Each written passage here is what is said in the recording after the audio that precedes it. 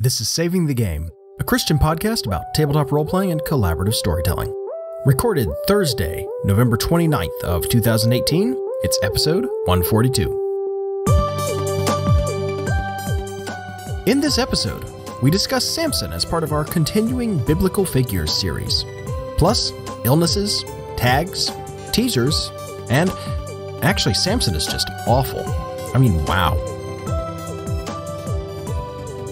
Welcome to Saving the Game. I'm Peter. And I'm Jenny. And we have no Grant today. Yeah, that is the sound of no Grant. Grant is sick, him and his whole household. The strep throat has arrived in the Woodward household and is afflicting both children and both adults. It is really kind of awful, and we feel bad for the Woodwards and hope they all feel better soon. Fortunately, strep throat is pretty treatable, so I'm sure they will, but it is miserable to suffer through. I have had strep throat, and I did not like it. I'm sure you've also had to experience it at least once. Oh, I have many times. I have let's just call it like a ridiculous immune system that decides to work at decides when it does and doesn't want to work at inconvenient points. Also, we've been dealing with a lot of strep in town, and this is like the first fall winter time where I have not caught, the local viral throat infection going around. Well, you still got time, so don't jinx yourself too much. Oh, please don't say those words. I've got 2 volunteers who are down with it right now. I'm fortunate. I wonder if this is the result of being the child of a teacher.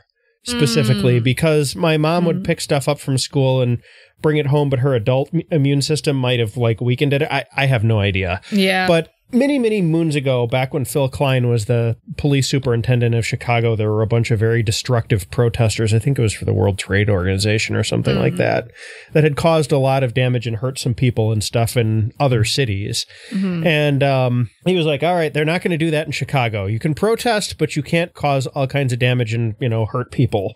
Yeah. So he went out and he found all the smallest cops and all the biggest cops in the entire city and put the smallest ones in front of the biggest ones, so the biggest ones just look huge. Yeah. And then lined them all up on a bridge and parked. This was pre-police militarization, really. So he parked some armored cars at the end, like you'd see for transporting money kind of a thing. Yeah. And the protesters came over the bridges and were kind of like, we're good. We're just going to carry our signs and do normal protester things. Yeah. And I like to picture that that's the kind of reception that germs get in my body because I don't get sick very often. I was sort of wondering where you were going with that story, and I thought you were going at a sort of how Samson would deal with that thing. No.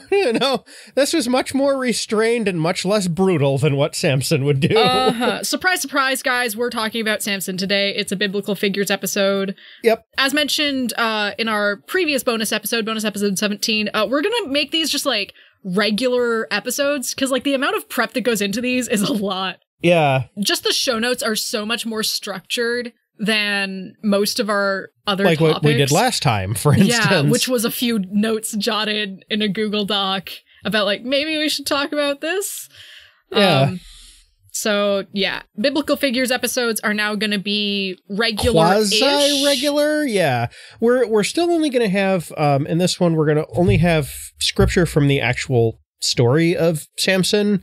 And we're also not going to do a Patreon question, and this kind of initial banter time is going to be shorter. So they're going to be a regular-ish episode, but not quite all of the stuff that you'd normally get because we're down a host. So, but they're still going to be numbered in with everything else. So we might figure something else out at some point, but really... That would be mostly for our gratification rather than yours. For all intents and purposes, this is a regular episode. And I mean, it's going to all be tagged with the Biblical Figures tag on our blog. That's my job. I do that. I do all the tagging and stuff like that. So they're going to be consistently tagged. So if you really want to go through all of the Biblical Figures specifically, just click on the tag at the bottom of the blog post that says Biblical Figures on it. Yes, this is one of the nice things about having a librarian is really good organizational stuff. This is one of the few good things that has come out of my Tumblr account.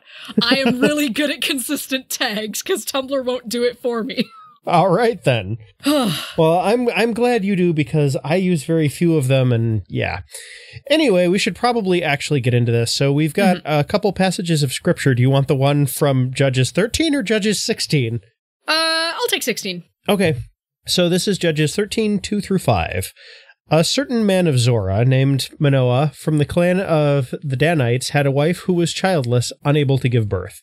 The angel of the Lord appeared to her and said, "You are barren and childless, but you are going to become pregnant and give birth to a son. Now see to it that you drink no wine or other fermented drink, and that you do not eat anything unclean.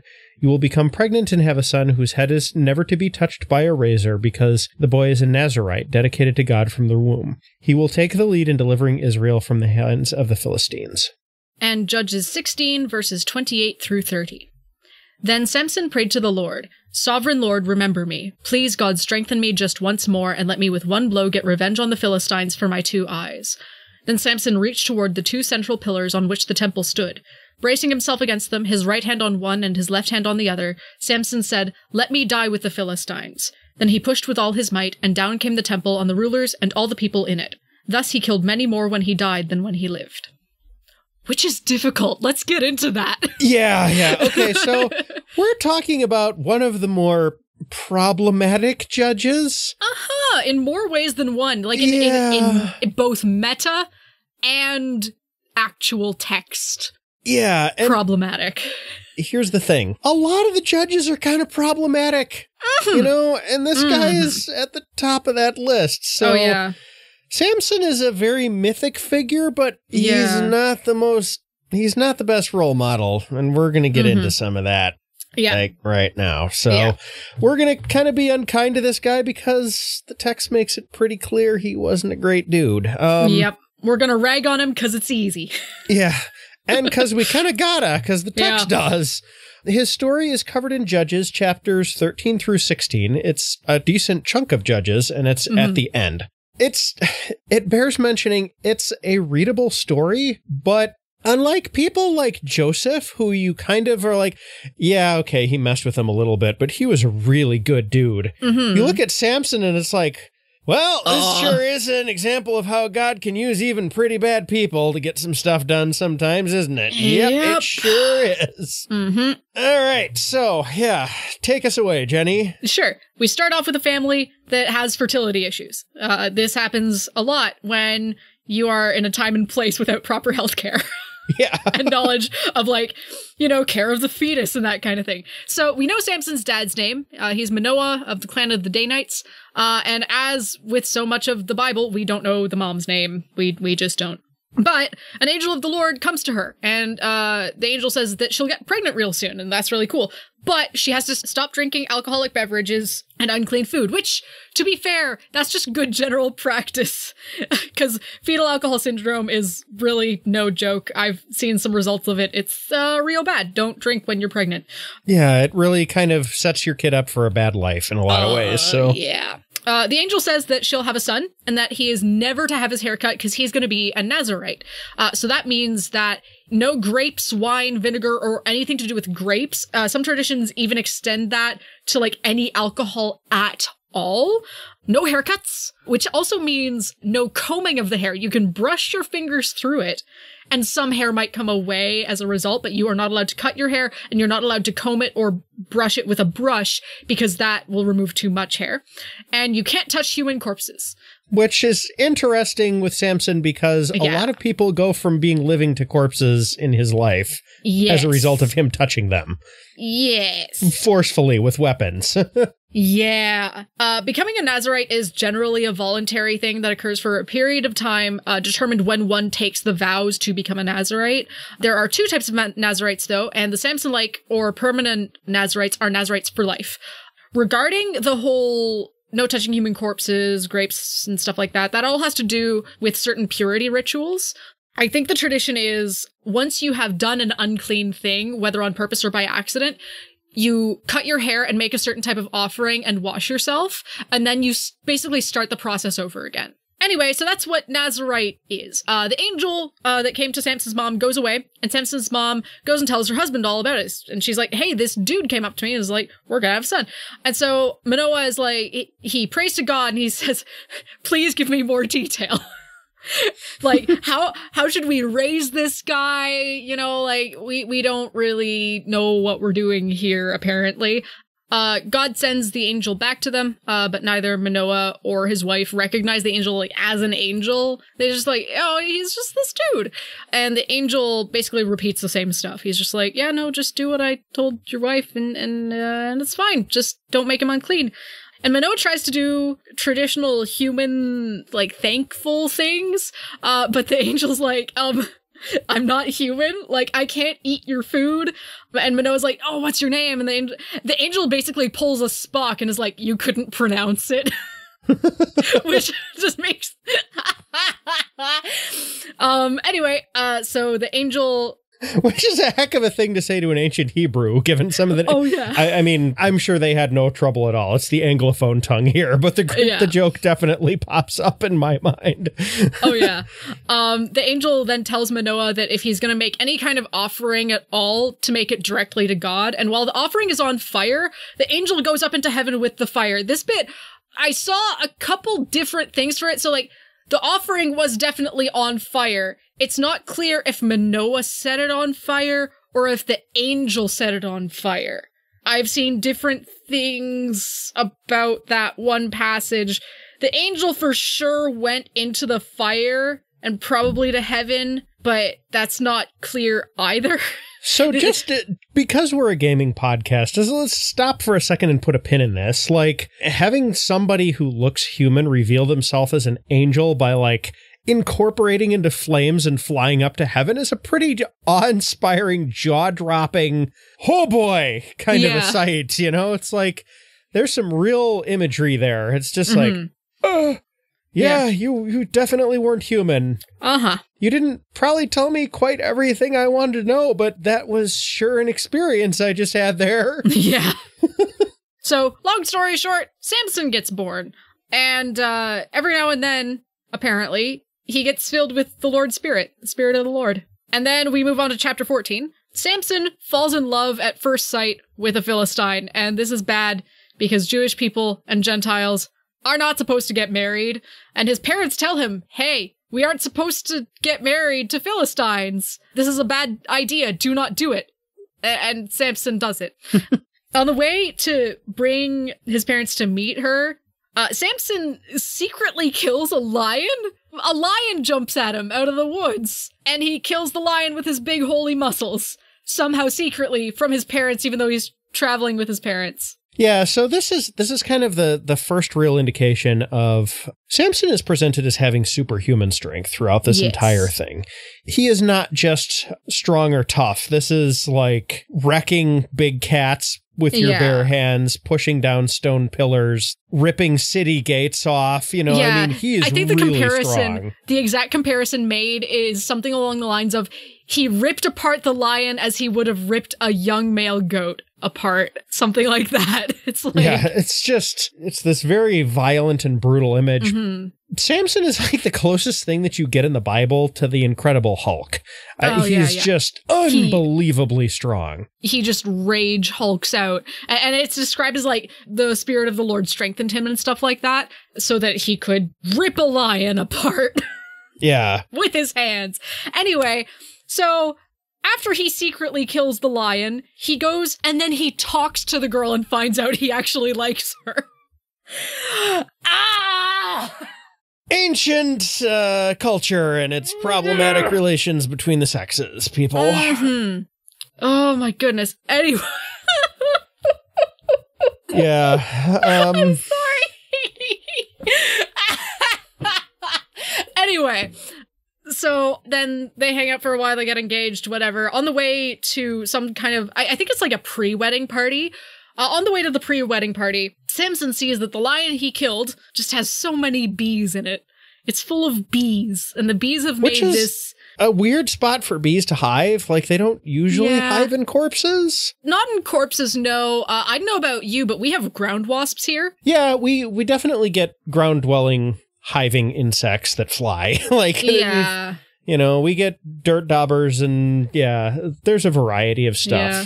Ground wasps are the reason why I have a massive fear of wasps, by the way. When you step on them enough as a young child, that kind of scars you. Anyway, the bees have made a hive in this lion, It's full of honey, and Samson takes some of the honey to eat for himself and some to give to his parents. No mention is made of what the bees thought of this nonsense. Apparently probably nothing good. Yeah, he just got the honey. Didn't tell his parents about the honey or anything. It's just like, hey guys, I got this honey. Anyway, at the actual party itself, Samson gathers together 30 of his buddies, and he makes a bet with them. And if they can solve his riddle, he will give each of them a bunch of fancy clothes. And the riddle is, out of the eater, something to eat, out of the strong, something sweet. And nobody can figure it out, because Samson's a jerk who withholds key information that is required to solve the riddle. That's not a riddle. That's just being a jerk to your friends. Yeah, this is very much, you know what this reminds me of in 20th century literature? What have I got in my pocket? Yeah, exactly. What have I got in my pocket? It's like, come on, man. That's not a riddle. That's just an unguessable, like, question. Yeah. There's no actual clues in there. It's just, I'll bet you can't guess this. And it's like, well, yeah, no kidding. It could be anything. I could start a whole other podcast on why I do not like Bilbo Baggins, but that's another story for another time. So anyway, obviously they can't figure it out. So the 30 buddies ask Samson's fiancée to get the answer from him with her womanly wiles, which she does. Because Samson is susceptible to persuasion, like his girlfriend crying for literally a whole week. Wow. She's basically like, oh, Samson, you obviously don't love me because you won't tell me the solution to the riddle. He's like, I didn't even tell my parents the solution to the riddle. And then she cries for 7 days, and then he feels bad and he tells her. And then she tells the dudes. They tell him the answer to the riddle, and then he gets all pissy about it. He gets really angry about it and kills 30 people, steals their clothes, and gives them to his friends. Anyway, this didn't really, sit well with his fiance's family or his fiance or his 30 buddies. So Samson's fiance was given, and that's the word used, given, to one of the 30 guys. This makes Samson really angry, so angry that he captures 300 foxes, ties them together in pairs by the tail with torches between the tails, and he sets them free in the wheat fields during wheat harvest. Yeah, so for those keeping score at home, we have an unfair riddle that is solved through equally unfair means because, hey, turnabout is fair play, which is then responded to by mass murder and crop destruction. And animal cruelty as well. Yeah. And then, this is a part that I feel like I'm missing a bit of cultural context here. The Philistines, because they heard it was Samson's ex-fiance's idea, they then set the fiance and her dad on fire? Because it was Samson's idea to set the foxes loose in the fields with torches on the tails. Yeah, I don't. I am missing something there. There's a thing I'm missing. There's a lot of like mythic stuff in here. Yeah, but even for mythic stuff, like I am missing a key bit of cultural context here. Yeah, I don't think there's a whole lot more context than the ancient world was a cruel and brutal place that was hard on women. Yeah, I guess. And their dads. Yeah. The dad is what gets me. Like, anyway, so Samson then just kills a bunch of people. Well, hang on. Okay, He's probably seen as being responsible for her. But she was given to another guy. Like, they never actually sealed the deal and got married. I think if they had actually finished the wedding, maybe? I don't know. I'm guessing here, but they didn't, though, because she was given to one of his friends. Anyway, that's a bit I don't get. I might be missing something. I don't know. So then Samson kills a whole bunch of other people, I guess for fun or out of angry because he's hulking out. And then he just goes to live in a cave because he figures that's his lot in life, I guess. And then 3,000 men from Judea come and arrest Samson and tie him up. And then he's like, oh, okay, I guess I did a bad thing. Oh, no. But you're not going to kill me, right? And they're like, nah, we're just going to kind of tie you up. And then he's like, okay. And then a whole bunch of Philistines come at them, yelling and being generally loud. Samson busts on out of the ropes and kills 1,000 of them with a donkey's jawbone and then makes a pun about it. And is like, aha, I made butts of you guys by killing you guys with a donkey's jawbone. Ah ha ha, donkey and butt jokes. And then he asks God for something to drink because he's really thirsty and God gives him something to drink out of the ground. Yeah, okay, so this is, again, one of those things where it's like, Yeah, ancient people kind of saw God a little differently. This is one of those passages in the Old Testament where perhaps the picture it's painting of God doesn't quite line up with what we as Christians understand through Jesus. Yeah, this particular instance as well also parallels a lot with the myth of Heracles, which I'll get a little bit more into later. Yeah. So, Samson, it's not entirely clear why at this point. Oh, no, wait, I remember why at this point. He goes to sleep with a prostitute, and a bunch of people don't like him and are angry at him, and they try to seal him into the city by, closing the gates or hanging out by the gates or whatever. So he just picks up the gates and moves them up on a hill. He does a big old destroy and just picks up the gates and moves them, which makes a lot of people angry. Samson then proceeds to fall in love at first sight, as he is so prone to do, with a lady named Delilah. The angry people offer Delilah a lot of money to find out how to make Samson not strong anymore. The angry people in this case being the Philistines. Yes. Delilah tries to figure it out by, I guess, using asking him mostly. Just asking. There are a lot of we can get into this a little bit in the next section, but yeah, let's finish with and then we can get into the summary and we can get into the analysis. Lies Samson told Delilah about how to unstrong him. You can tie him up with 7 fresh bowstrings, which she tries, it doesn't work. You can tie him up with a brand new, never before used rope. She tries it doesn't work. You can weave his hair into a loom in a very specific way that I don't entirely get. It has to do with the number 7 a whole bunch. That also doesn't work. And then he finally breaks down and he's like, you just gotta give me a haircut. So she's like, okay. She brushes his hair with her fingers until he falls asleep. And then a bunch of people pin him down and shave his head. As most of us know, the haircut worked. And he became unstrong. This ends poorly for him. Yes. At this point, his eyes are gouged out, and he is made to work in a mill in a prison, grinding flour. And then the Philistines basically have a big party celebration for their idolatrous god, their fake god. They bring Samson in as entertainment, during which time they mock him and mock how strong their god is compared to Samson and Samson's god. And Samson then proceeds to literally bring the house down. He asks to be put between 2 pillars so that he can feel them and stand up because he's blind now. And he just pulls them right on down, kills everybody, including himself. Yeah. Yeah. All right. So this kind of gets into, as you can kind of tell from the story, not a great role model, right? Very violent, very petty, petulant, vicious. This kind of gets to, in some ways, kind of parallels like the way that the Pharisees were. There's a lot of this kind of ceremonial, like, cleanliness, right? He's avoiding alcohol and touching corpses, I guess, except for when he's actually killing people. Yeah. But he's lustful. He's wrathful. He's prideful. He's just this ball of, like, id, basically. Yeah. He's just all of this unrestrained impulse and physical power and brutality. So he's not a great guy. No.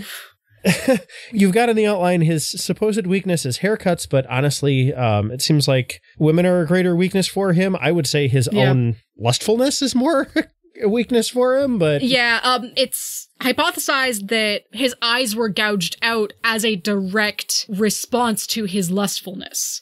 So that would make sense. That's an appropriate punishment there. You're falling in love at first sight a whole lot, supposedly. You can't see anymore. Yeah. No falling in love at first sight if you can't see anymore. Yep.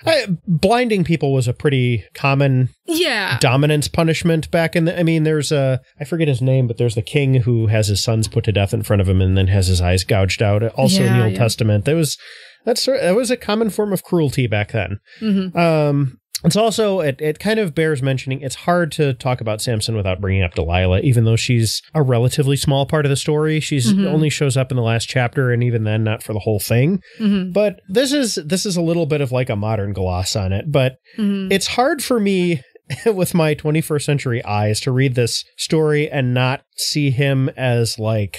kind of this creeper who doesn't want the advances from and is trying to figure out how to get rid of him in some ways. Like, and since there weren't a lot of options for that back in the old days. Yeah. She had to go pretty hard. Mm-hmm. Like, women were so much property. Yeah. Like, it talks earlier in the story about Samson's fiance basically just being given to somebody else. Like, women were property of men, and so there weren't many repercussions for creepers. Yeah. Really. In fact, I suppose it was sort of encouraged, which is horrifying to think about in its own way. Yeah. So, that said, I mean, Delilah probably wasn't the greatest person either. You know, this is one of those things where it's like, once again, this is not the story of Joseph, where you have a pretty straightforwardly upright and virtuous person. Mm-hmm. Like a lot of the Book of Judges, there's a lot of skullduggery, there's a lot of covert action, there's a lot of backstabbing, betrayal, dirty moves, you know, underhandedness, ruthlessness, and brutality. That's the whole Book of Judges. Read it sometime. People get killed with tent stakes, people get stabbed with hidden weapons. It's a rough book. So she was definitely not a nice person, but she was definitely smart and she was definitely persistent. And if we're going to look at this with gamer goggles on, that makes for an interesting villain. However, as a GM, you got to be careful with that stuff, right? Because the thing is, you're functionally omniscient. You know, it's like you already know all of the weak spots in all of the player characters and stuff like that. So if you basically transfer your knowledge to your villains, you can make them unbeatable, and that isn't fun. You know, you can just like basically tear your party's legs out from under them via fiat. So if you're going to have somebody who's going to be like tricky and underhanded like this, which can be good, you just got to be a little cautious about doing that. But that said, if you've got a party of player characters like you would see in high-level D&D or something like that, a lot of the time the people they're going up against aren't going to be able to take them on straight on. You know, they're going to be like Samson, or they're going to be like, you know, to go to like some of the Greek parallels, like Heracles or Achilles or something. You don't want to go straight at these people. You're going to lose. So some underhandedness makes sense if you're writing plots and stuff. I would say be careful about over-relying on it, but definitely make sure that that's a tool in your box. Some people kind of insist that Samson and Delilah were sleeping together, but there's really nothing in the text that strongly indicates that. We know that he did definitely go after a prostitute. He was a lustful dude, but she may have just been courting him or trying to fend him off or talking with him or sent in to just kind of like string him along and try and find his weakness. There's a lot of potential interpretations there, and like I said, it's a small chunk of text. You got to kind of be careful about reading too much, or I suppose too little into it. So it may be kind of unfair to compare her to like Mata Hari or something, or perhaps not. We don't know for sure. It's also assumed that she was a Philistine, but her name is Hebrew, so she may have been a traitor or a double agent. You've got some other like mythical cross references here. Do you want to unpack that a little bit, Jenny? Yeah, for sure. So Samson, like just the name Samson, there's a lot of sun imagery related to Samson. His name has like the meaning like sun in it, which relates into a lot of imagery seen with Enkidu and Heracles in their own respective mythologies.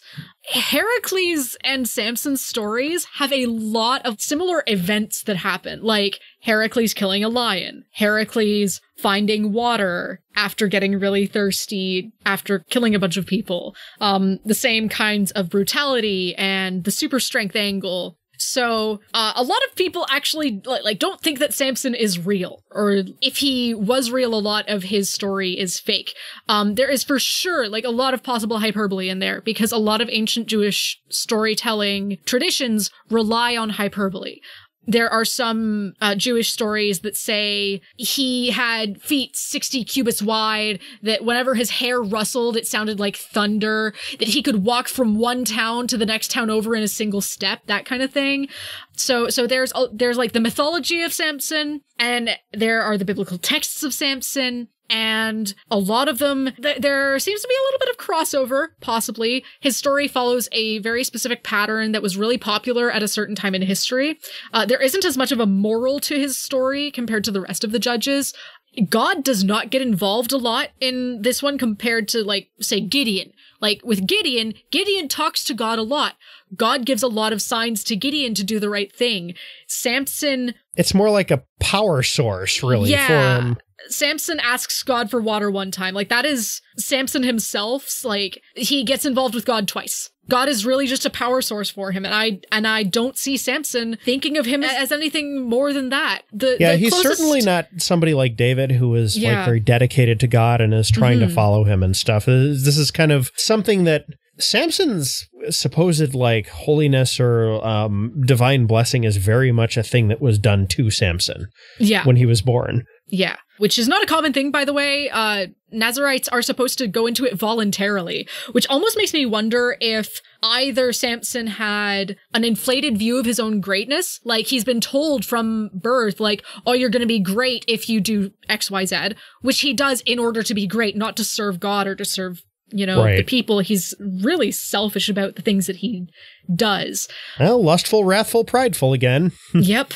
The closest thing that we can get for a moral from this is a moral that was really common in a lot of folk tales of the time, which is don't date foreigners. Be xenophobic because they are going to, turn around and stab you in the back.